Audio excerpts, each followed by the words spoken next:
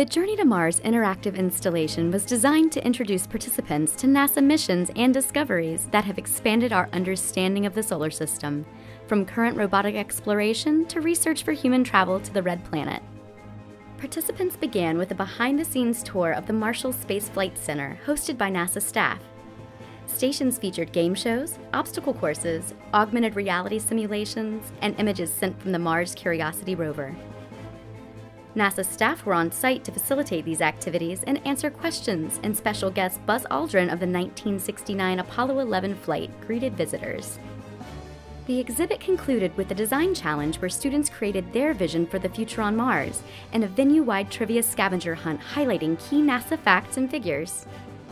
The Journey to Mars interactive installation demonstrated how NASA is seeking to answer some of humanity's fundamental questions about the solar system, and encouraged participants to imagine what we might find in these new frontiers of space exploration.